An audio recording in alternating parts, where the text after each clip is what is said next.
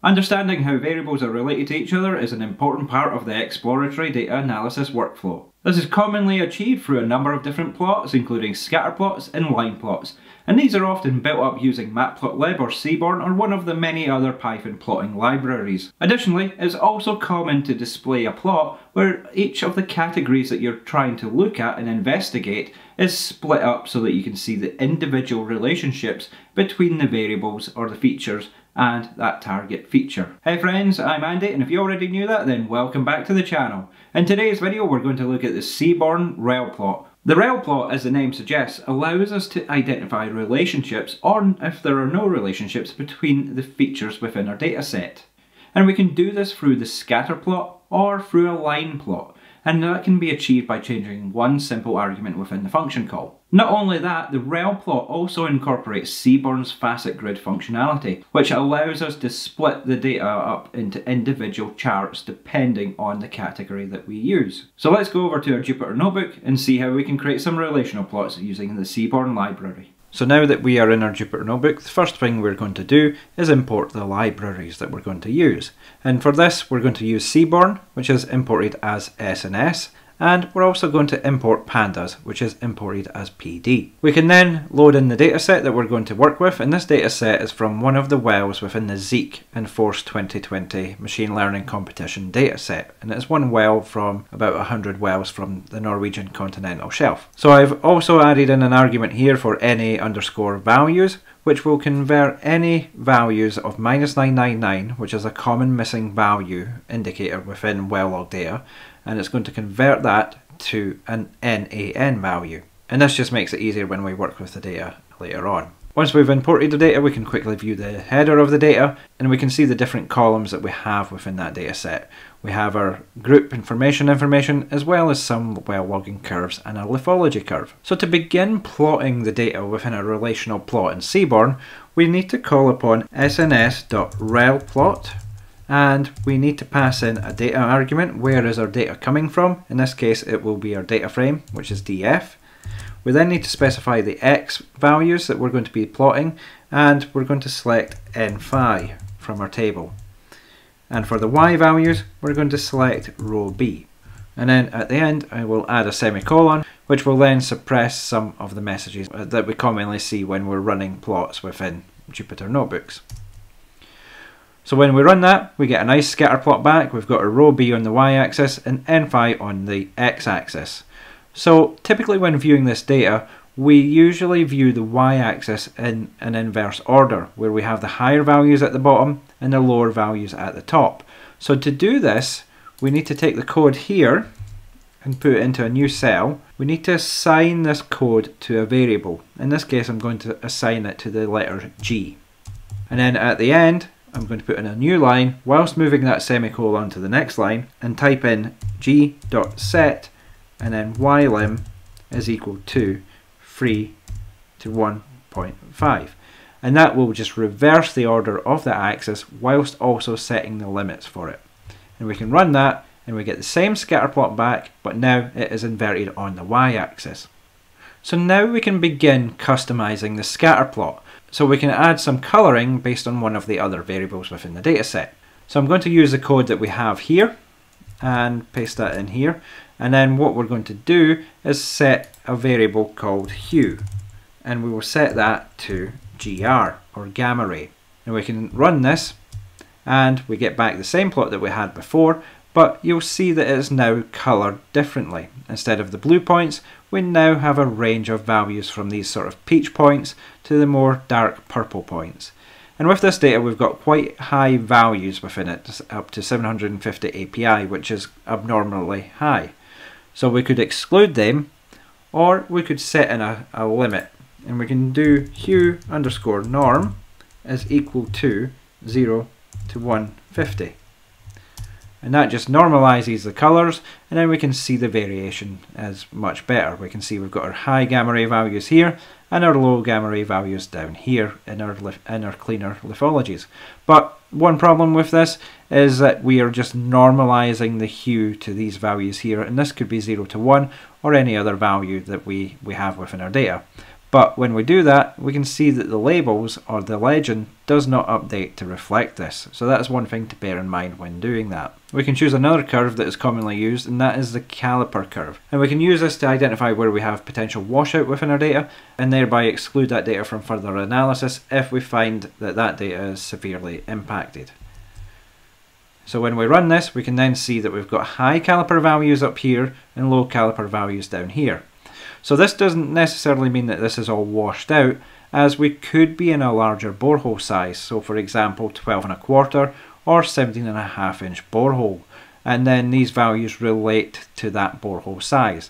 So you would be best calculating what's known as a differential caliper, where you're taking the caliper minus the bit size, and then you can use those values to know whether you've got significant washout that's independent of the hole size. So now that we've coloured by a continuous variable, we can also colour by a categorical variable.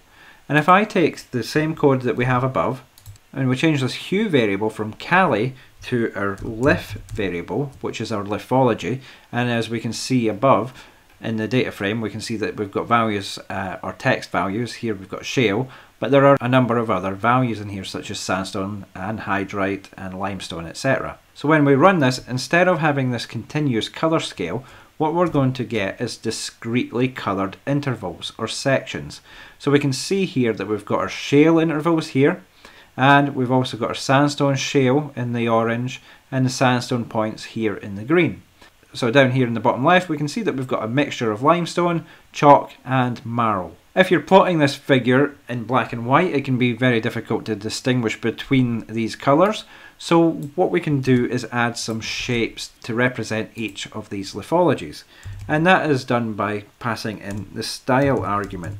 And if we set that to left, then run that, we get back a scatter plot where we've got a mixture of different shapes. So we've got our circle, our cross, square, and another cross that just rotated differently. And this can sometimes help us distinguish between the different lithologies. So the other great thing about the relational plot is not only does it allow you to do a scatter plot, it allows you to do a line plot. And we can create a line plot of, say, one of our measurements versus depth simply by creating a variable called g and then assigning it to sns.relplot, and we again pass the data in as df. Our x is going to be equal to depth underscore md, this is our depth curve, and our y variable is going to be equal to, let's say, gamma ray. And at the end, pass in the argument kind. So at the moment, by default, when you use the rel plot, it will default to a scatter plot. If we want to use a line plot, we would need to specify line. If we set the axis limits, we can do that by using g.set and passing in ylim is equal to 0 to 150, and then add a semicolon at the end, and we can run that, and what we get back is a simple gamma ray versus depth plot. So everything here looks all squished up. What we can do is change the size of our figure. There are a number of ways that we can change the size of the figure, and the simplest way when using relplot is first to specify a height, and we will set this to, say, 7, and then we set the aspect value to 2, and this should take the height multiplied by 2. And when we run that, we get back a much bigger plot. We can see that it is much taller and it is also much wider, so we can start to see a bit more variation within our data. So one of the great things about the rel plot compared to, say, doing something in matplotlib is that you can very simply split the data up into multiple columns and multiple rows based on one of the variables within your data frame. So what I'm going to do now is just paste the code in that we had above, and you can see that we've got the hue set to lithology and our x and y variables set to NumPy and row B. So perhaps we want to see individually each of these lithologies on their own scatter plot or cross plot, and we can do that by creating an argument called call and then setting that to lith, so that when we run this, what we get back is several subplots where we've got the individual lithologies, where we've got, say, shale, sandstone shale, etc., all the way down to chalk, and we can see each of these much more clearly compared to a single scatter plot where everything is on top of each other. However, it's very difficult to read this. What we can do is pass in another argument called call_wrap. And if I set this to free, for instance, we can then get back the same plot that we have here. However, we can see that it's split into 3 columns, and this just makes it a little bit easier to visualize. So we can see that we've got our shale, sandstone, and we can actually read the labels compared to this figure up here. So this is great if you're wanting to include this in a presentation where you want to make it readable and visible. Finally, if we want to increase the size of our points on these plots, or we can pass in S, and then we set that to a value. So if I set that to 100 and run that, we then get back the plots with much larger points, and this just helps it stand out a little bit more when you're starting to look at these plots. So one other good thing about the Relplot is we can split the data into columns and also into rows. However, this makes it harder to visualize the data when you see this in a second. So if I say row is equal to group, which is our geological grouping, and run that, when the cell runs, we can see that we get back a much smaller plot where we've got 7 columns and 7 rows. So each of these rows is a little bit hard to visualize, so I've opened it here in a new tab. So what you can see here is we've got the lithologies, shale, sandstone, limestone, tuff, etc.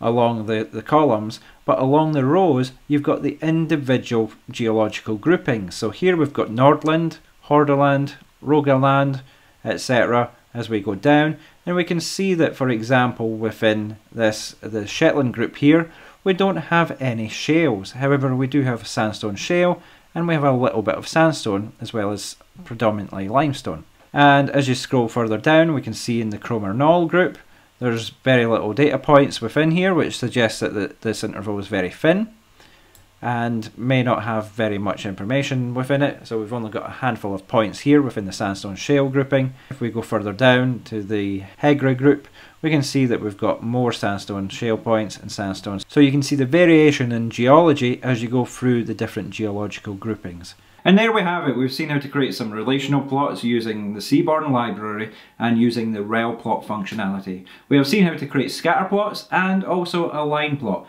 by changing a simple argument in the function. And we've also seen how we can split that data up into individual plots based on categories. If you've enjoyed today's video, make sure you give it a thumbs up. And if you want to see more content from this channel, be sure to click that subscribe button and ding that notification bell. So thanks for watching, and until next time, bye for now.